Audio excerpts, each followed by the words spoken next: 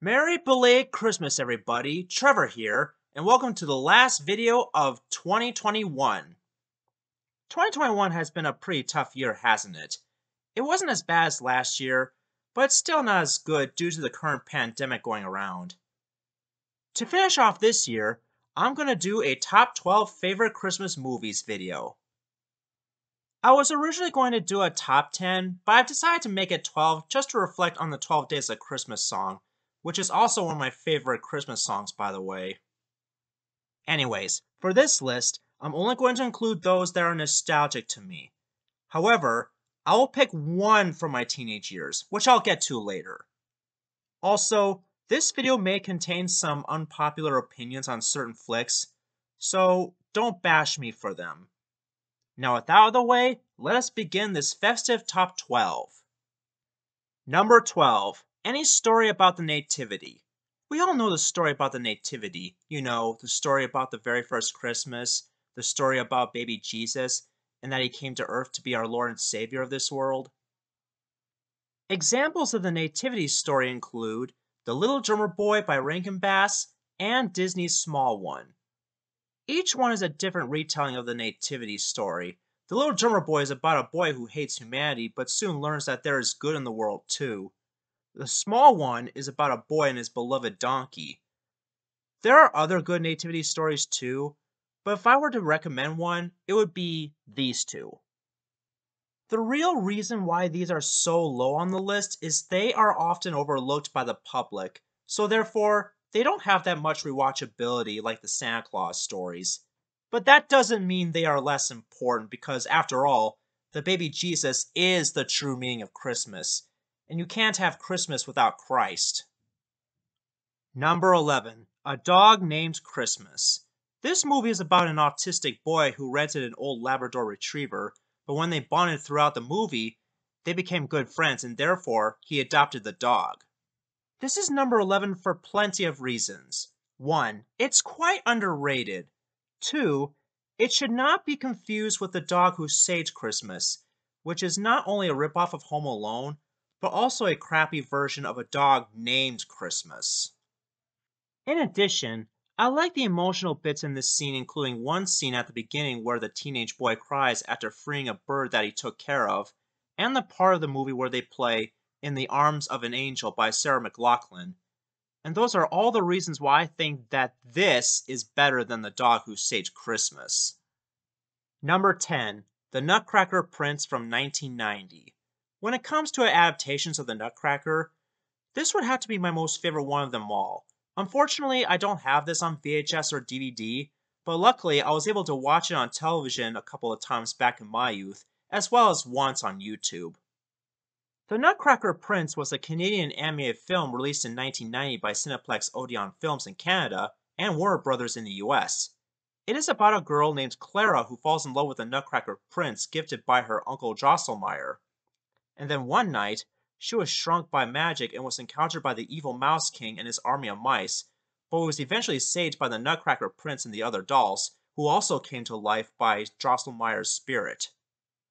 One interesting thing about this movie is that when Uncle Drosselmeyer tells Clara the story about the Nutcracker Prince, the scene transitions from beautiful animation to a more cartoony style, which I guess does make sense since it is a retelling of the Nutcracker. If you watch the movie, you'll see what I mean. It also features the backstory of the Mouse King and his mother, the Mouse Queen, who got killed during the story by a fallen statue, and because of that, his son became the Mouse King and swore vengeance on Hans, while Drosselmeyer was exiled by the ungrateful king. My favorite scene, besides the battles against the Mouse King, would have to be the dance between Clara and the Nutcracker during the climax because of the beautiful music and special effects they played. But soon after that, when Clara says that she wants to go home, her reluctance turns all the dolls back into lifeless toys, and that's when the Mouse King shows up for one final battle. Earlier in the story, Drosselmeyer explains that only Clara will break the curse to turn Hans back into a normal human boy, so Clara basically defeats the dying Mouse King by making him fall off the edge and into the water. And when Clara woke up, the Nutcracker was gone, so she rushed to her uncle's workshop to find that his nephew Hans was there. though whether this was all a dream or a reality is still a mystery. In my opinion, this is the best animated adaptation of the Nutcracker, and I highly recommend it to anyone who is a fan of the ballet and orchestra. Though I heard this film was a commercial failure, which was very unfortunate because, like A Dog Named Christmas, this one is also quite underrated and deserves more love and attention, so that's why it's number 10. Number 9, March of the Wooden Soldiers. This is the original Babes in Toyland dated back in 1934. Strangely, this adaptation had alternative titles including March of the Wooden Soldiers, as you can see here. It is also based on the popular 1903 operetta by Victor Herbert. It stars the famous comic duo Laurel and Hardy as Stanley Dumb and Ollie D, the comic relief characters of this film. And in this film, they work together to help save Bo Peep from the evil hands of Silas Barnaby, the meanest and most hated man in Toyland. During the climax, they both saved the day when they activated the giant wooden soldiers that they built earlier and started a war against Barnaby and his army of bogeymen. I was first introduced to this on VHS back when I was a very young lad, and for the most part, I loved it as a kid. It is what introduced me to Stan Laurel and Oliver Hardy in the first place. In fact, their respective characters were some of my favorite ones in this version because they are so funny. Stanley Dumb is the silly one, while Ollie D was the smart one. One strange thing about this version of Babes in Toyland is that it had a mouse character that strongly resembles Mickey Mouse. Copyright infringement, anyone? Oh, and from what I've researched, the mouse character was played by a live monkey in a costume, and I thought it was just a puppet. The movie also had a few frightening moments, particularly with the bogeymen, who were described by Ollie D as half human and half animal. There are a lot of different adaptations of Babes in Toyland, but this one, in my opinion, is not only the best one, but the most nostalgic for its wonderful acting, singing, writing, humor, etc. And if you're a classic Christmas fan, I would definitely recommend this one to your family. Number 8, Rudolph the Movie by Good Times Entertainment. We all know the story of Rudolph, the one who was teased for his glowing red nose, and eventually saved Christmas during a stormy winter night. No offense to the people who grew up with the original Rankin Bass version or the 1940s cartoon, but I actually prefer this one in terms of certain aspects. First of all, I love the voice acting, especially John Goodman's performance as Santa because not only he suits the role, but Good Times made him kind and caring, unlike his Rankin Bass counterpart who basically says, "Well, let's hope he outgrows his glowing nose so that he can pull the sleigh in the future." What a jerk! Another reason why I like this version better is because, with the designs of the reindeer and the elves, at least you can tell who is who, unlike in other adaptations. Thirdly, when it comes to the main love interest, I think Zoe is a better character than Clarice because not only she has more screen time, but also more character development. I mean, she's not perfect, but she's still a sweet and lovable doe. In addition, I thought Whoopi Goldberg was a great Stormella. I think she's better than the abominable snow monster from the original because I thought the snow monster himself was too frightening for little kids. And furthermore, while I did enjoy the songs from the original Rankin Bass version, but I personally don't mind the songs in this one because they're pretty memorable in my opinion. My most favorite of which had to be Show Me the Light because it's such a beautiful love song, and it reflects on the relationship between Rudolph and Zoe, though it's kind of weird seeing them lip sync the lyrics during the movie. Fun fact, there's an extended version of this song that's only on CD, and in my opinion, I think the extended version of Show Me the Light is better than the shortened version used in the film. But this movie is not without its flaws. For instance, after Rudolph rescues Stormella from falling off a cliff, Slyly the Fox urges her to grant Rudolph one wish, which are the rules, for some reason. Seriously though, where did this plot point come from? In fact, why can't Stormella just be nice herself instead of Rudolph wishing it? This scene could have been altered entirely if Rudolph says, "We'll go home right now if you promise to be nice from now on." As for the storm part, I think it's fine if it had to take its natural course, otherwise we wouldn't be able to be more accurate to the original climax. I know it sounds stupid in this case, but it's true.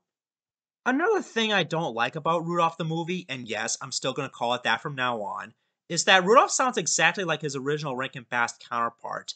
Don't get me wrong, Kathleen Barr is an excellent Rudolph, but only in the Island of Misfit Toys movie, since that is a sequel to the original 1964 stop motion film. Why couldn't they just hire Cam Clark as the main character in this version?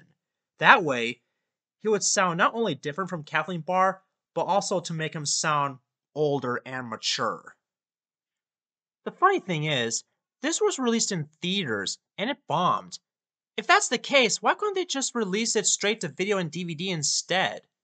Besides, the animation itself was alright for the most part, but could have been a lot worse too. And because of the movie's flaws, I'm going to give this movie a 7.5 out of 10 stars. It may not be a perfect adaptation of Rudolph, but I still love it better than the original because I thought the Rankin Bass version was way too mean-spirited and kind of frightening at times. Besides, I've seen far worse Christmas films by Good Times and Golden Films. Number 7. The Disney versions of A Christmas Carol. The Christmas Carol was a Christmas classic novel written by Charles Dickens back in the 19th century, who you may also remember him as the author of other classics such as Oliver Twist. When it comes to movie adaptations, there are plenty of good ones, but three of them are my most favorite versions of all time, and those would be the three Disney ones. These include Mickey's Christmas Carol, The Muppet Christmas Carol, and the motion capture remake with Jim Carrey as the main character. To be honest, I like all three of these. I don't care which one is better than the other. They're all equally good. In Mickey's Christmas Carol, Scrooge McDuck plays as Ebenezer Scrooge, while Mickey himself stars as Bob Cratchit. I even thought it was interesting that Goofy was Jacob Marley, Jimmy Cricket as the Ghost of Christmas Past, Willie the Giant as the Ghost of Christmas Present, and Pete as the Ghost of Christmas Future. Also, I think Alan Young is the best voice actor for Scrooge McDuck because he was a part of my childhood when it comes to Disney. The new voice is good too, but no one can be better than Alan Young. Now let's move on to The Muppet Christmas Carol, which is considered one of the better versions of the classic tale. In this one, Michael Caine plays as Scrooge, which I thought was a decent performance by him. I also enjoyed the Muppet roles in this, including Kermit as Bob Cratchit, Gonzo as Charles Dickens, and Rizzo as himself. Oh, and not to mention the wonderful and memorable songs. My most favorite one had to be When Love Is Gone, sung by Belle. I mean, it's such an emotional song. It makes me cry every time I watch this scene and hear it. In fact, it's so sad and emotional that it made Rizzo cry at the end of it. And do you know what the worst part of it is? This scene was cut out in later releases because they thought it was too sad. Are you kidding me? This scene is kind of important. Scratch that. Very important. Because it explores the sad relationship between Scrooge and Belle. It's called character building. And last but not least, the 2009 motion capture version by Image Movers Digital. This movie stars Jim Carrey as the main character. And as a fan of Jim Carrey myself, I can't help but add this on the list. Although this one is a little more accurate to the original novel in terms of certain aspects, but I would only recommend it to anyone who is not a little kid. I mean, it's rated PG for a very good reason. It's got a lot of scary elements like the Jacob Marley ghost as a doorknob. At first, I was expecting him to shout Scrooge into the ghostly manner like most adaptations, but instead, we get a jump scare, which thankfully I covered my eyes at the time I saw this in theaters. I sort of knew that was going to happen anyway. Another example of a scary element was the Ghost of Christmas Yet to Come as a shadow. There were parts that really made me jump, like when it comes out of the ground out of nowhere, and the part where he finally shows up driving the horse and carriage while chasing after Scrooge. But it's got some light-hearted moments like with the Ghost of Christmas Present and the very end where Scrooge reforms and starts acting nice on Christmas Day, just like in the book. I know some people don't like the motion capture, but I personally don't mind it because it makes the movie look more realistic and less cartoony. I may not have seen all the existing adaptations of A Christmas Carol like the one with George C. Scott as Scrooge, But these are the three Disney ones I will definitely add to the list because they are some of the best ones in my opinion. Number 6, Home Alone. Ah yes, Home Alone, one of the best Christmas movies to ever come out in cinemas. Like The Nutcracker Prince, this also came out in 1990. It is about an 8-year-old troublemaking boy named Kevin who was left home alone by mistake and has to protect his home from two burglars known as the Wet Bandits. When it comes to the Home Alone franchise, I consider this not only a classic, but the absolute best one because I thought the second one was okay for the most part, though it does recycle elements from its predecessor, which is why I like the first Home Alone movie better. Back on topic. What made Home Alone so special and groundbreaking is its original story. I even love the characters, the music, the setting, and the humor. Trust me, my family and I cracked up when we saw the bandits get tortured by the painful traps. But unfortunately, the reason it's number 6 is because it's one of those many movies that's been ripped off to death. I'm looking at you, Dog Who Say Christmas. And personally, I would recommend the first two since those star Macaulay Culkin. The others are just reboots. And yeah, I heard that Home Sweet Home Alone was god awful, and I'm pretty sure it's the absolute worst one of them all. Number 5, Santa Claus is Coming to Town. When it comes to stop motion Christmas specials by Rankin Bass, this one is my most favorite one of them all for a number of reasons I'm about to explain. First of all, I thought the casting choices were excellent, including Mickey Rooney as Kris Kringle and Fred Astaire as the narrator. One of my favorite characters was the Winter Warlock, who held Kris and his penguin sidekick hostage during their second journey, but Kris reforms the character by giving him a toy train, which melts his icy appearance, and that brings me to my next point. I thought all the songs in this movie are catchy and memorable, especially the one where Kris sings, "Put one foot in front of the other." I think that's what it's called. In addition, the story itself was very well written, in my opinion, because they explain Santa's origin story, and there are important plot elements that were very well explained, such as the stockings, the Christmas tree, and how Santa got his flying reindeer in the first place. But this isn't Mickey Rooney's only appearance as Santa Claus. There are other specials too where he reprised his role as the character, but for this list, I'm only picking one of them, and this is it. Number 4, Frosty the Snowman. Another one of my favorite Rankin Bass specials. This stars Jimmy Durante as the narrator, and Frosty was played by the late Jackie Vernon. This is also one of the many Rankin Bass cartoons I used to watch all the time when I was little, along with Santa Claus is Coming to Town, which I've already mentioned earlier. In this story, Frosty came to life because some kids found a magician's magic hat and put it on his head, but unfortunately, Professor Hinkle, the magician, wanted his hat back and didn't care that Frosty came to life because of it. Thankfully, the rabbit brought back the hat to Frosty so he can have a second chance to live. Now Frosty's new mission was to go to the North Pole before he melts, so the kids were happy to help him get a train to there.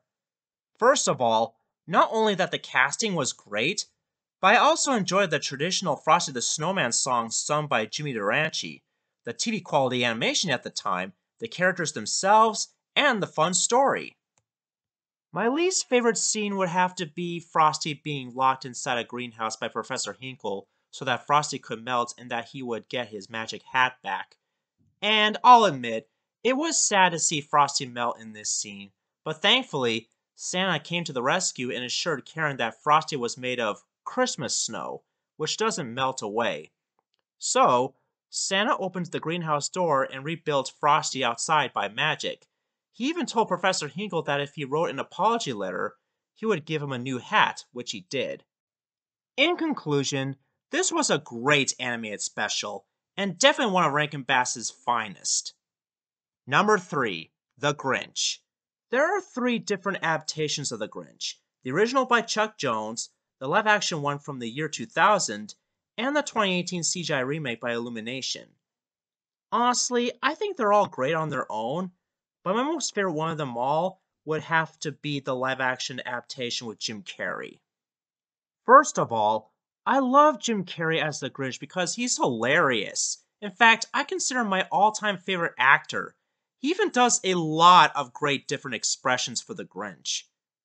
Secondly, I like the props and sets they used in the film, including the rocket sleigh during the climax. Sure, it was gimmicky and stupid, but it's enjoyably stupid and fun at the same time.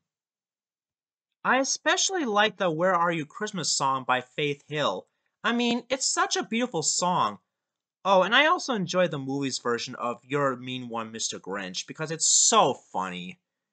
It may not be as memorable as the original, but it's still fun to listen to. However, there are a few things I don't like about the movie, including the unnecessary gross out humor, as well as the fact that the movie itself was production hell. For example, according to Fun Fact Films on YouTube, the Grinch makeup was agonizing to Jim Carrey as it took 8.5 hours for him to get ready. Not to mention that the yellow in his eyes irritated him so much that he couldn't take it anymore. If you want to learn more on this, link will be provided in the description below. While I do feel bad for Jim Carrey's filming experience during the making of this film, but that doesn't stop me from enjoying the 2000 adaptation not only for his performance, but also for the writing for mostly staying true to the original story, for the most part. So therefore, I give this movie an 8 out of 10 stars. Number 2. The Polar Express. This movie is about a boy who discovers a magical train that takes children all the way up to the North Pole to meet Santa Claus. Back in 2004, there were three choices of movie for me and my dad to see in theaters. One was The Polar Express, the second one was The Incredibles by Pixar, and the other one was the SpongeBob SquarePants movie by Nickelodeon. And out of all of them, I chose The Polar Express because, I'm a train fanatic. I don't care what the critics say about this. I love this movie from the bottom of my heart for a number of reasons. 1. I know some people find the graphics to be a bit creepy, but for me, I thought this movie had some of the best motion capture I've ever seen because it looks so realistic. I mean, it's far better than Food Fight. 2. It has a nice message about believing. Even though I don't really believe in Santa myself, but at least I believe in the baby Jesus, but that has nothing to do with this movie. 3. I thought Tom Hanks does a great job with some of the characters, including the conductor himself. And 4. The songs are very memorable, including the traditional Believe song during the ending credits, as well as the Hot Chocolate song in the middle of the movie. In addition, the Polar Express has some of my favorite scenes, including the Glacier Gulch scene, which I thought was pretty fun and exciting. And I also like the scene after that where the train slips on ice. Imagine if that happened to Gordon or Henry in Thomas and Friends. If there's one thing I don't like about the Polar Express, it would have to be the fact that most of the characters, including the hero boy, have no names. I also wish that the know-it-all kid had a name too, but for the sake of argument, I'm going to call him Mandark from now on, since he shares the same exact voice actor as the other character from Dexter's Laboratory. But aside from that, I give this movie a 9 out of 10 stars. I'm so glad I got to see this in theaters. It was a lot of fun. Now, before I get to my number one pick, here are a bunch of honorable mentions. A Year Without a Santa Claus. As much as I love this special in terms of the Miser Brothers, but I only want to pick at least one Mickey Rooney role, and that would be Santa Claus is Coming to Town. The Nightmare Before Christmas. Don't get me wrong, I think this movie is great, but I'm not that crazy about Halloween related stuff these days. Maybe I'll add this to a top 5 Halloween films video of next year. A Christmas Story. It's alright. Sure, it has its funny moments, but I'm not as crazy about it as the other Christmas comedies. National Lampoon's Christmas Vacation.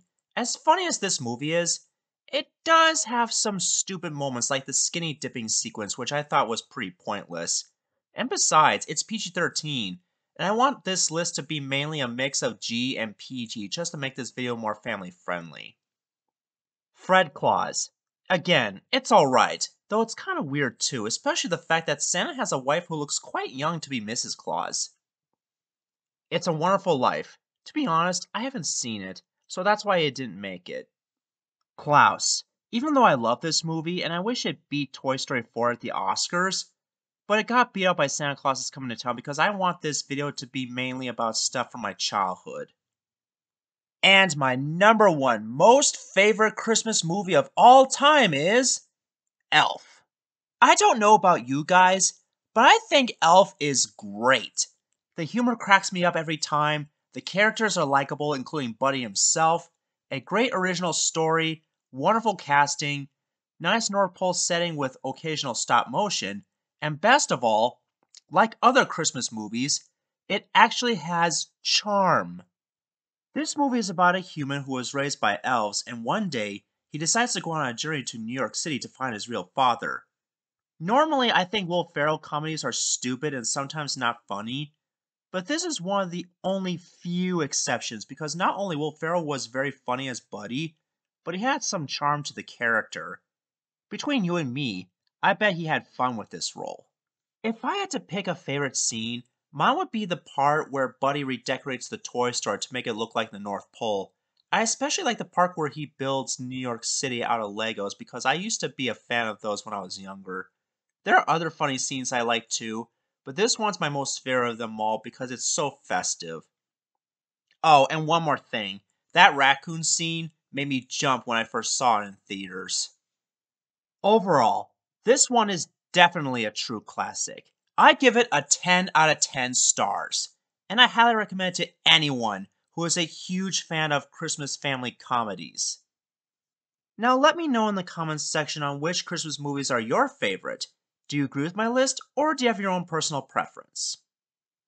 Also, sorry this took so long to make. I just had to perfect the script and editing. I'm a perfectionist, you know. And once again, this will be my very last video of 2021 because after this, I need a break. Here's hoping 2022 will be better, which I doubt because of the current situation with the coronavirus. And I'm sure some of you guys are asking me if I'm going to do a top 10 or top 12 worst Christmas movies video. Well, not this year because I still need to do some research on bad Christmas movies first. Maybe I'll do it next Christmas in 2022. So anyways, this is Trevor Davis saying, Merry Christmas and a Happy New Year.